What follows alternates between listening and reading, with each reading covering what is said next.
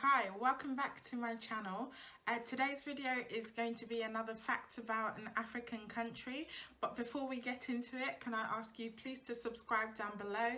I upload videos about Africa, the black community and growing as a whole, so if you're interested in videos about those topics, please do subscribe down below. It does help out my channel. So now today's video is going to be about none other than Burundi. This is the last B country in Africa. Soon we'll be moving on to C, so please do stay tuned for that, and let's get into it.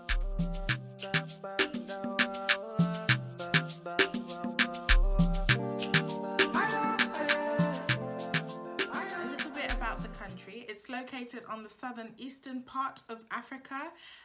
Its official languages are French and Kirundi, and it is bordered by Rwanda, Tanzania and the DRC. The main religions are Christianity and Islam, and the capital city is Bujumbura. Also, the currency used there is called the Burundian franc. The country has 3 national parks, which are called the Kiriba, the Revubu and the Rusizi. The Kagera Falls, the Kagera Falls, which are located on the southern part of the country, are one of the country's highlights. About 90% of the country relies on agriculture.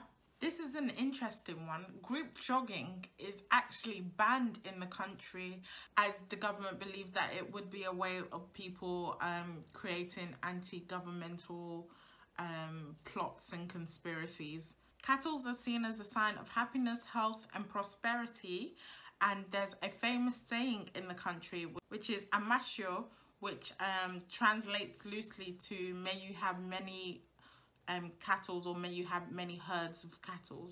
Now there are 3 different main ethnic groups in the country. The main ethnic group is the Hutu, which are about 85% of the population, and then you have the Tutsi tribe, which is about 15% of the population, and then less than 1% of the population are indigenous people. Burundi is one of the smallest countries in Africa.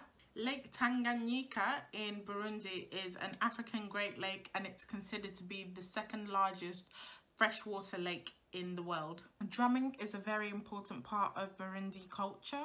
The country's people are known as Burundians. Meat accounts for less than 2% of the country's food intake. Beer is an integral part of social interactions, and it's quite common to see people drinking beer with straws.